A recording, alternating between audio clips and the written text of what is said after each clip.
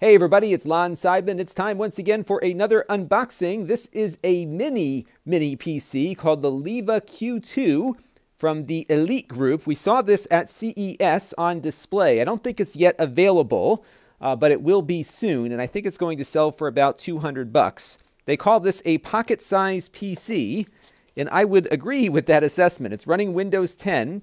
It's got an N4000 Gemini Lake processor on board, and I believe it's got 32 gigs of eMMC storage and 4 gigs of RAM. Would have liked to have seen a little bit more storage in it, but it is very tiny. So you got a USB 3 and a USB 2 port there, a power button. Pretty nice casing, actually. It feels like metal. Maybe it's plastic on the bottom and metal on the top. I'll try to take it apart in a minute and see what's inside. We've got an SD card slot there. It looks like gigabit Ethernet and HDMI out there. It's got a pretty nice little heat sink here. They make a lot of fanless devices, and this looks like it might be fanless as well.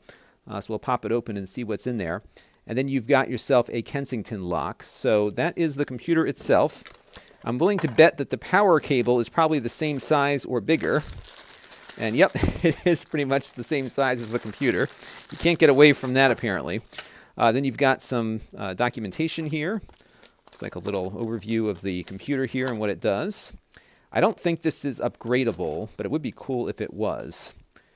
And that's what you got there. I think this might be the same thing. I think this is like a pre-release version, so they probably just accidentally put 2 startup guides in here. And then we have a VESA mount for mounting it on the back of a monitor. So you would attach it to here and then just attach that plate to the monitor there. So maybe I'll try taking this apart real quick and see what is inside. So hang on, let's open it up. So it wasn't hard to get into this thing. In fact, these screws stay in place after you loosen them up, very similar to how the nuts work.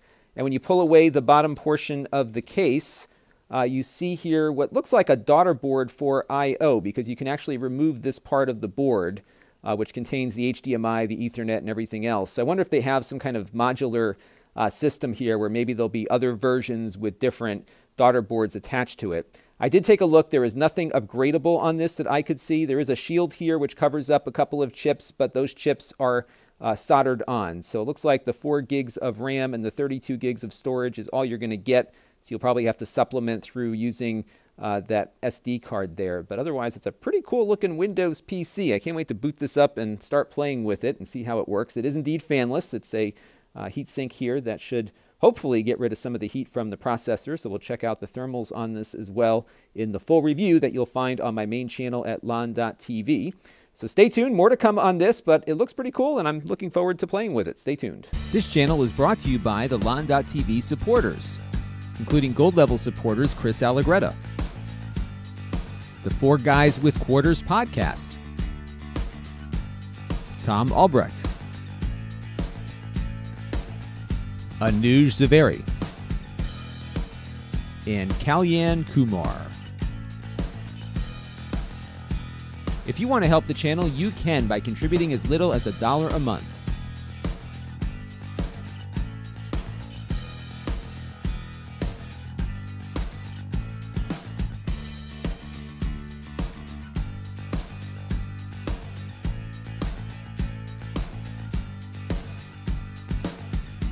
Head over to lon.tv/support to learn more.